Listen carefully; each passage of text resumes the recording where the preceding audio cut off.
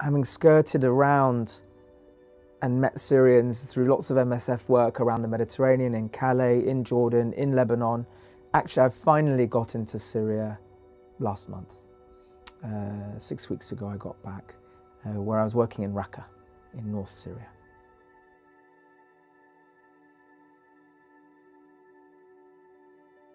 And you arrive, and of course it's not just to drive into town. There are bunkers, there are blown up vehicles, there are blown up bridges, there are danger landmine signs everywhere. You get the feeling that you are far away from anywhere, behind lots of checkpoints in a zone that has clearly seen a lot of destruction recently. And it's a little bit eerie. It reminded me of Haiti. It reminded me of Haiti after the earthquake, where that level of destruction, that many buildings lying in rubbles across an entire expanse of a city. But it's just that much more sinister because it was much more complete.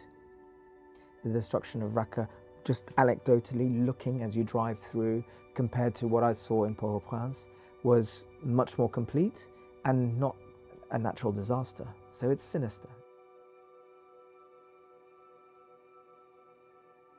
Very soon after the end of the offensive, by November the 18th, MSF was in there, selected a house that hadn't been destroyed.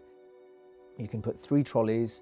You know, if you have expertise and you have materials, you can do quite a lot in a room, quite a lot. There are landmines and improvised explosive devices strewn across the city, the remnants of war, other explosive devices intentionally placed there to cause injury, others that are landmines that were originally part of defensive fortifications, or just unexploded bombs that have fallen from an aircraft, and if you touch it, they go.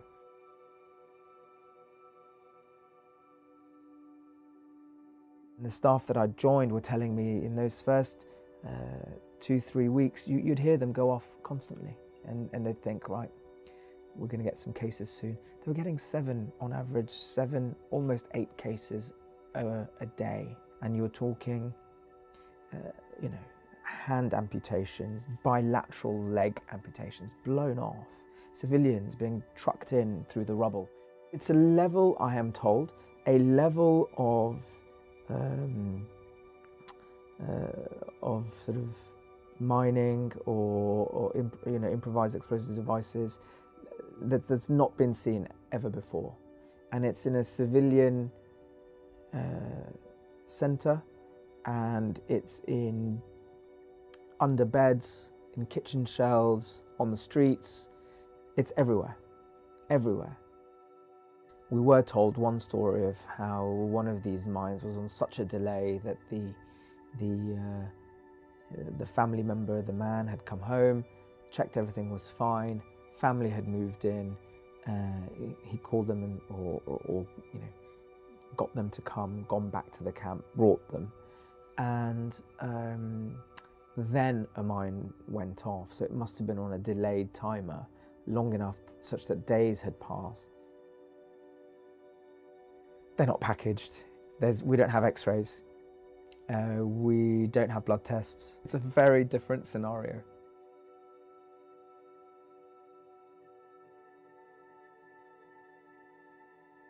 That's a not insignificant journey for someone who's just had both their legs blown off. They won't survive that. And if they've survived getting through the rubble to our little house in Raqqa, they've already got quite a good chance of surviving, but we need to ensure they will survive that 2.5 hours. And someone who's got 2 legs blown off will not. One such case arrived, and he was really very close. I couldn't feel his pulse, put it that way, but he was still breathing. I mean, he was quite literally in that window where you can't, there isn't quite enough blood left in your system that you can feel their pulse, but he's just about got enough blood in his system that's getting to the brain, and he is breathing. I mean, you're talking probably 3-5 breaths left before you die. I mean, it's literally just that moment.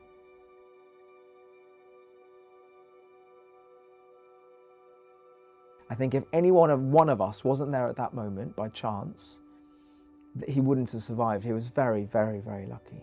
And we gave you know, 4 units of blood, 3 litres of fluids. We applied the tourniquets, lots of painkillers, anaesthetic, washed out everything, dressed it so that to minimise any excess bleeding, and shipped him out.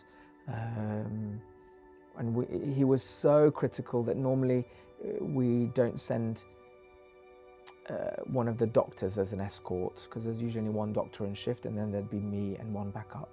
So, but we actually sent a doctor on escort for him just to make sure that he arrived at his destination, and he did.